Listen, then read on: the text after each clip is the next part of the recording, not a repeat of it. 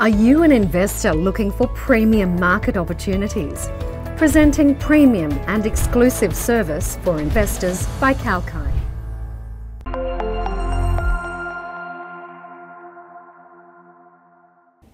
The spooky season is here and Halloween is right around the corner. But for investors out there, have you heard of the Halloween strategy? Also known as the Halloween effect or Halloween indicator, the Halloween strategy is a market timing strategy established using a hypothesis that the performance of stocks between October 31 and the 1st of May is better compared to the period between the beginning of May and the end of October.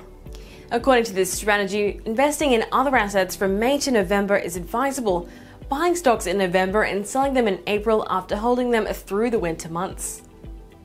Several investors following this strategy suggest that there should be no investments made in stocks during the summer months. In contrast with the buy and hold strategy, in which the stocks can be sold in down months and long-term investments can be made, the investors can time the market using the Halloween strategy.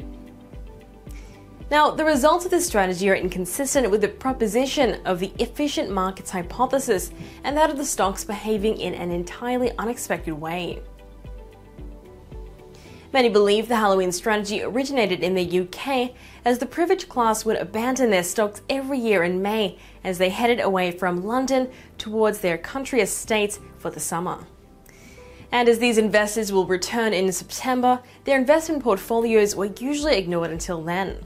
Those who endorse this concept would potentially anticipate that it would be customary for the investment community, which includes brokers, traders, equity analysts, and others, to leave their metropolitan financial centers during the summer months. However, a paper was published by the American Economic Review by Sven Baumann and Ben Jacobson in December 2002 that particularly tracked the stock performance from November to April to understand the functioning of the Halloween indicator. And according to the report, theoretically, an investor was likely to earn a high annual return by entirely investing for the 6 months and not participating in the market for the rest of the 6 months, compared to those who supported all year round. There's ample evidence out there available regarding the worthiness of the Halloween strategy. According to historical records of stock returns, the Halloween strategy's premise has been proved right for the most part of the last half century. The investors, from November to April, have been able to achieve higher capital gains as compared to the rest of the months. And if the strategy is used over 5 years, there's a chance of over 80% getting higher returns than the average market returns by selling the stocks in May. And in the case of 10 years, the percentage of successfully beating the market goes up to over 90%.